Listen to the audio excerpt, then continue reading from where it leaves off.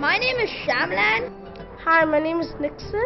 My name is Tenzin. What's so great about us having a mural is that it shows how great we are in painting, and shows us that we have good students that are equitable and social justice, and we are like not like it's not sexist or anything. It's like everyone's doing it, and it's not racist. Everyone gets paint. It's like it shows our school is an eco-friendly school by painting and using like paint that's not wasteful, like non-toxic and all that. So it shows that our school is a great school.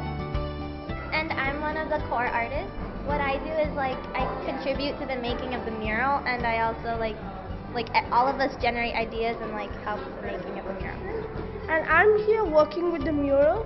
I like working with the mural because it's so much fun, and you get to see different people and all work at the same time. And when you contribute to different ideas, it all, well, you know, it gets better and better and better.